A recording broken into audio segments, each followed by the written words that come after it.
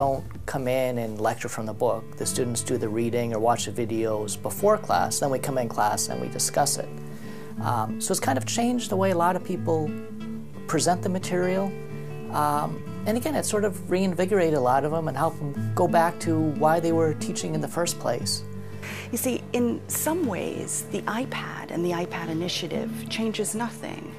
Good teachers still have to be good teachers. Students still have to be prepared and willing to learn. But I think in a fundamental way, the iPad initiative and the iPads and the iBooks themselves shift something. Almost every faculty member is coming to me and saying, students are far more interested in readings that we never heard them comment on before. And this technology